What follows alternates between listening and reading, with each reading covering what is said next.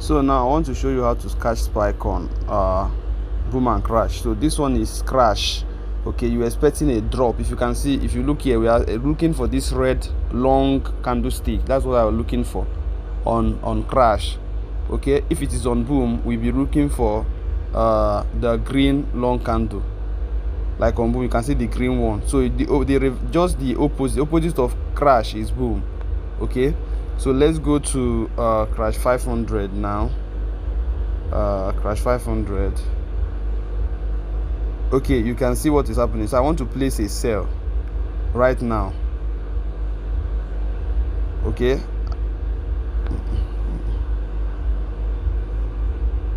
so I just needed to check the higher time frame to see what is happening on the higher time frame. So I'm going to place a sell.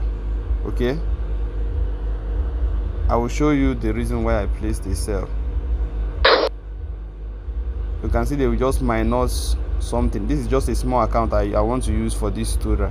So you can see they are minus 0.0 something. So that's why I say their spread is very slow, very low. It's not that high. Okay, before they will take your $1, it's going to take time before they take up to $1 of your money, in terms of if the trade go against you.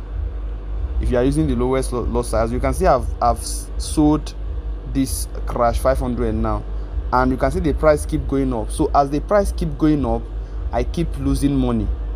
Okay, if you check now, I'm losing up to see, can you see I'm losing 0.818. okay, as the price keep going up, you are losing money until we have that drop. Okay, until you have that drop down, this red candle, if you have it now, if it comes, we recover our losses and we'll be in profit. Okay, so that's our target. Now, why do I even enter the trade for the first time? Now I needed to see something. I set my indicators. Okay, I'm risking 5 candlestick. Once it's up to 5 candlestick and the drop did not come, I will close my trade. Now let me show you the indicator setup. I just have only 3 indicators here. The first indicator is the moving average. You can see the setup. Just go through the video again. You can see the setup, 25, 0, all those things. Look at the video very well. I just want to make it snappy. Okay, that's the first thing. The second one is RSI period 8 method close. You see these levels. Okay, you can see levels. In fact, we just need, for this strategy, we just need the level 9, 90 and 10. Okay, level 90 and 10. Let me just delete this one for now, because I wanted to show you 2 strategies, but let me just start with this one. Okay, now we have level 90 and 10 here. So the next this thing is envelope. We have envelope. You can see period 50. You see the setups. Okay, just go through the setups to set your own this thing. So after that, that's the last indicator here. You can see the spike came. Have you seen? So we are in profit now. Hope you saw that. You can see that red drop. Okay, that red drop that happened, I've recovered my losses. So the thing will keep going up as we expect more spikes. Okay, it will keep going up as we expect more spikes. So you can see the reason why I entered this trade is because my I think I removed this to this level,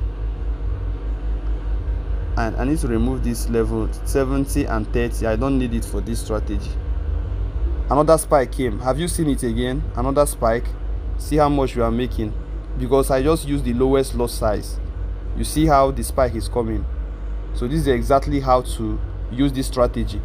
Once you see our blue line, that is from the envelope, the blue and the black, if the blue touch, if the black touch the blue at level 90, you can see this level here, look at the 90 there. Once the black touches the blue at level 90, then you enter a sell on crash. Okay, on crash you only sell. So we are targeting only selling on crash, because I don't want you to go and scalp on crash. All right, so you can see that the blue line and the black is touching each other. So once the blue line, you can see here, they are touching each other at level 90, you click a sell, okay, and you risk 5 candlestick. If the green candlestick keep coming, don't close your trade until 5 candlestick formed without that spike coming. You then close your trade.